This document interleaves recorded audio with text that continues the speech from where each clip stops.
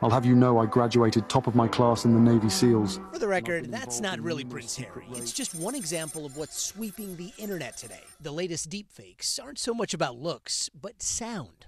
See this speech by Leonardo DiCaprio? I stand before you not as an expert. Well, a voice replication company used AI to generate the sound of podcaster Joe Rogan, one of the 400,000 people, Steve Jobs, and the billions of others around the world, Robert Downey Jr., as an actor, I pretend for a living, and others. The technology to quickly clone someone's voice is available to anyone with an internet connection, giving them the ability to make manufactured content like this. I'm hungry.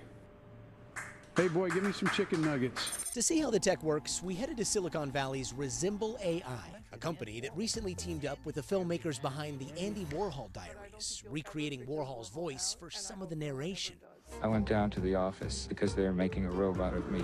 Resemble AI says, unlike other voice cloning platforms, they require a person's consent before uploading samples of their voice, which we gave. So we uploaded a few examples of my own voice in Cadence, and soon I could type in anything and have it come out sounding freakishly close. This is what my voice sounds like when I clone it. Let's see. This is what my voice sounds like when I clone it. Wow. And this is just based on 5-10 minutes of my voice? 5 minutes of audio, yeah. So we've got Lester in here too. Please take care of yourselves and each other. With the tech has come the potential for misinformation and abuse. What's your reaction when you see headlines about hackers taking somebody's voice without their permission, replicating it, and impersonating them? We have to be very careful about deploying these models out and how they're being accessed. We also have to be aware that these models are going to be used by everybody.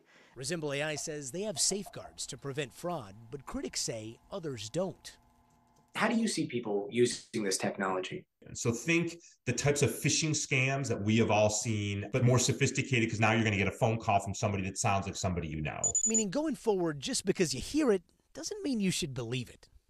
Gunny Schwartz, NBC News.